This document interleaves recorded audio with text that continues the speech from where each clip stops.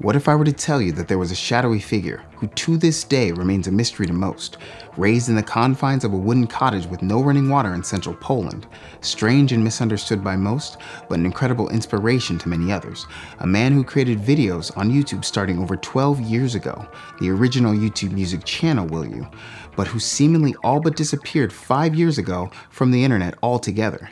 Some speculated he had died, or was possibly the first true-to-life interplanetary visitor. This is Great Synth Mysteries, Episode 2, The Story of Jexus.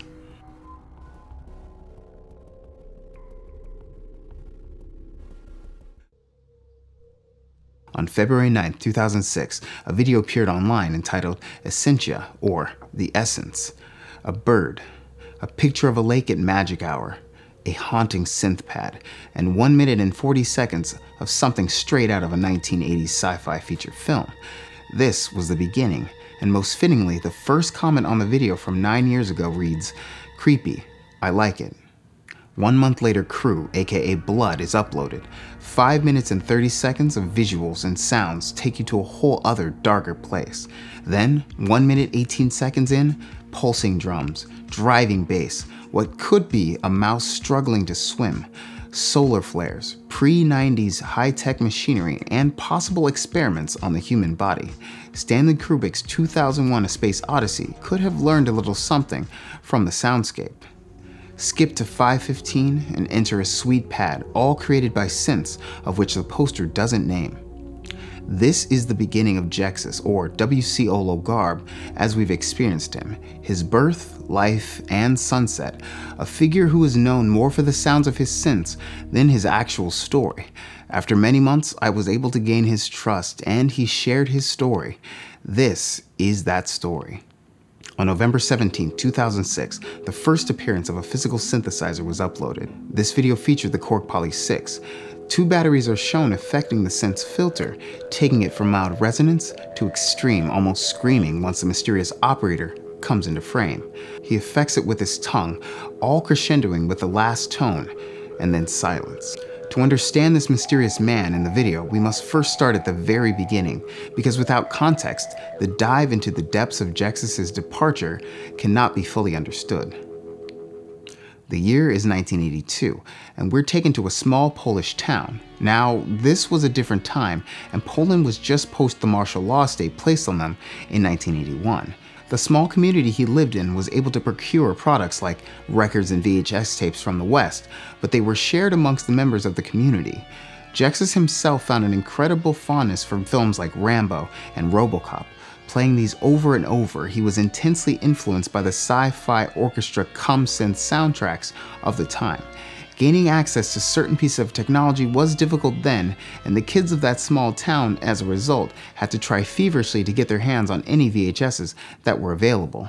The jump to 1991 and the release of Terminator 2: Judgment Day, scored by Brad Fiedel, was the signature film, leaving Jexus with what he considers the themes, music, aesthetics, and overall vibe of his existence. This imagery has not left his memory or ceased to affect his imagination ever since. As with many kids, he had his fair share of tough times at home. His parents divorced in 1994, saying, quote, "The small circle of seemingly intelligent and educated people steadily spiraled into emotional madness." He was also bullied, like many of us can relate to. Being skinny and bad at sports didn't help his case. He listened to Marilyn Manson and 9 Inch Nails, recording any music video that would air on television and scurrying around town to purchase all the magazines that featured stories on them. Funny how 10 years later, a member of 9 Inch Nails would read about Jexus on a synth forum and watch his video, seemingly bringing it all full circle. His mother would soon remarry a man named Paul, and this brought a person into Jexus's life that would introduce him to technology and, most importantly, the internet. Jexus discovered a website and subscribed to a newsletter from a music shop that would send out monthly catalogs showcasing their merchandise. Browsing the pages, he saw a Korg MS-2000 for 4,000 Polish zloty, which back then was around $1,000 US. Obviously, at the time, this was insane, as the average earnings where he was stood at around 1,800 Polish zloty. Since these synths seemed to be a world away, he found himself content with window shopping. cutting out the pictures of the synths from the catalog and affixing them to his textbooks, but the urge to create was bubbling under the surface. His first synth was a Yamaha PSS that he got for $10 from his class's prom queen and the mayor's daughter. Using his stepfather Paul's PC and some software he had acquired, Jexus began to record his first albums. Mashups of various samples, sequences made using the VAZ Plus, and sounds from his Yamaha PSS. He took his finished album and distributed it amongst his classmates at school. Funny how the inlay of the album proudly listed all the quote gear he had used. Soon after, he started a band, and each member crafted their own instruments from materials that they could acquire. Buckets and coffee cans for a drum set, sound effects by retuning an old radio receiver, and the Pt.1 electric chord organ that Jexus labeled Elise's A6 on the rear. The Andromeda was just released, and well, the dreams of owning this bad boy were already strong in his mind. Years later, he would finally take ownership of the real deal. In 2001, enter the world of Allegro, the eBay of Poland. This was the start of the synth inception, if you will. Jexus was earning a monthly allowance of $150 from his mom and living a self-proclaimed hermit-like existence. It allowed him to save up even that tiny bit of money to purchase his first synthesizer, a Roland Alpha Juno and a Yamaha DX7 for 600 Polish zloty each. Though only one survived, as he sold the DX7 the next day for 1,000 Polish zloty due to being put off by the sound and architecture. He kept the Alpha Juno 2 for a bit, putting off the idea of making a profit for the opportunity to enjoy the sounds for a time. This purchase alone did not create the synth-obsessed Jexus of your imagination, because he was still enjoying the world of digital audio workstations, Synapse Orion specifically. He enjoyed it so much that hardware synths only really made it into songs as a cherry on top. The frustration of sync issues, dirty sliders, and certain synths lacked MIDI deterred him. Around this time, his life revolved around his studies at the university, making music and selling hardware synths. He was really getting into the bidding on Allegro thing, starting to take bigger risks, waiting until the last minute to bid on synths, discovering the buy it now option, and maneuvering the game of buying and selling online with a new sense of skill, though always being disappointed and frustrated when he failed to score the deal. The casual buying had become something of an obsession now. It was like searching for the Holy Grail, refreshing synth listings literally hundreds of times per day, making sure that no offer escaped his notice. Realizing that there would never be a way to clear the competition, another strategy had to be found. A light bulb went off, and the idea of placing ads in local newspapers entered Jexus's mind. Placing these ads was free as long as you only placed one per week, which at the time was enough to lure in potential sellers. He never missed a week, constantly refining the contents of each ad.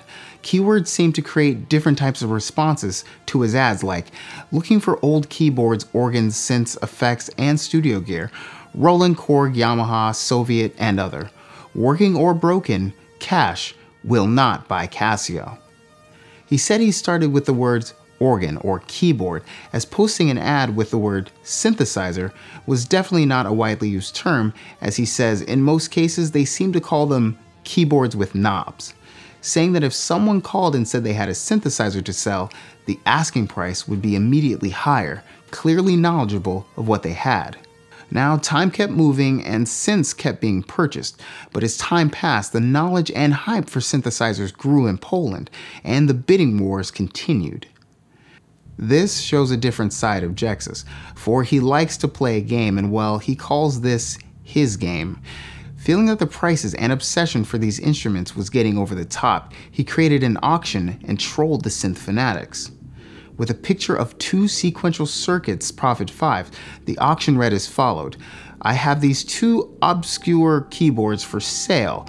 Found them in my uncle's attic. They don't even have speakers, so I want to sell or swap them for something that can actually be played, preferably a Casio. Feeling satisfied with this fun, Jexus sat back and awaited the responses.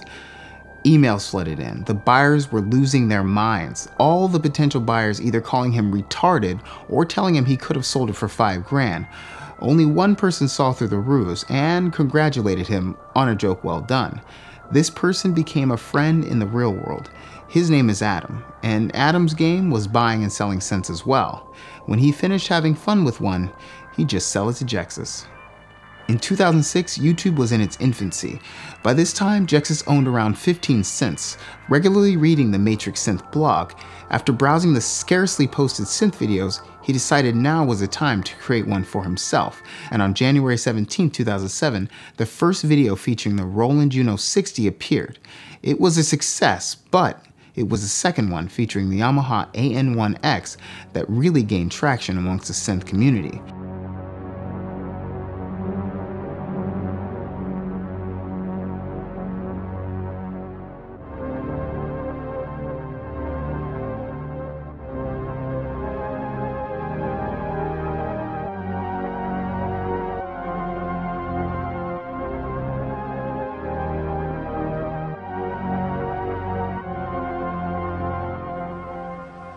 Jexus created patches in a different way than most at the time, wanting the patch's uniqueness and originality to stand out instead of playing a signature motif or melody. This was of course intentional on his part, but was also due to the fact that he had no formal music training to speak of. This probably led to the unconventionalness of his sound. The patches weren't always meant to be played, but were meant to be experienced or evolved over time.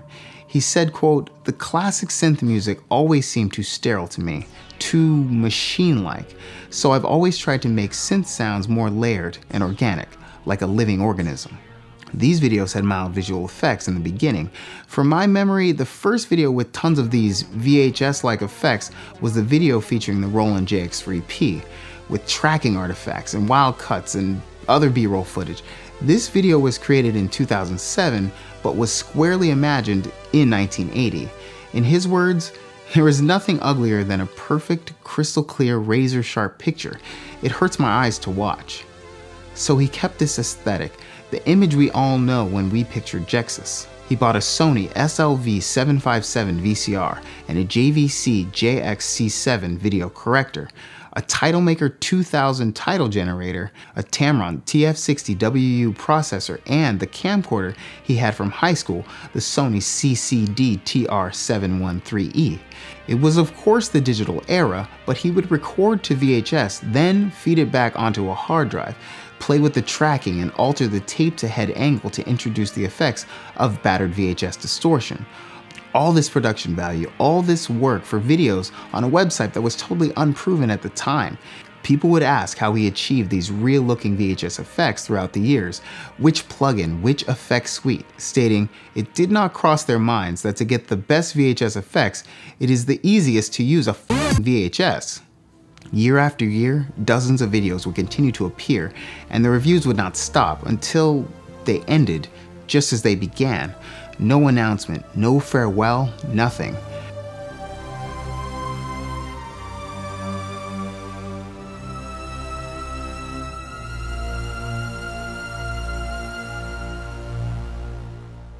So we ask ourselves again, what happened? Stay tuned for the Story of Jexus Part 2. Thanks again for watching, and I'll see you on the next episode of Great Synth Mysteries.